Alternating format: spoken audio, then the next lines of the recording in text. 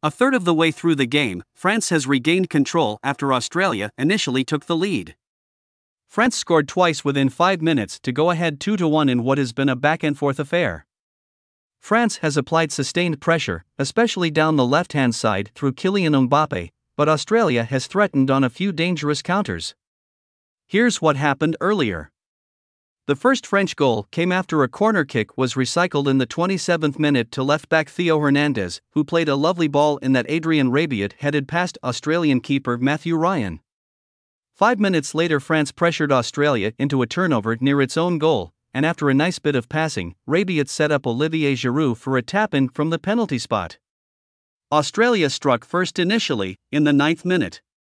In just 2 passes the French defense was carved apart, first with a long pass upfield to winger Mathew Leckie, and then an inch-perfect cross across the box Craig Goodwin, who buried the first-time shot.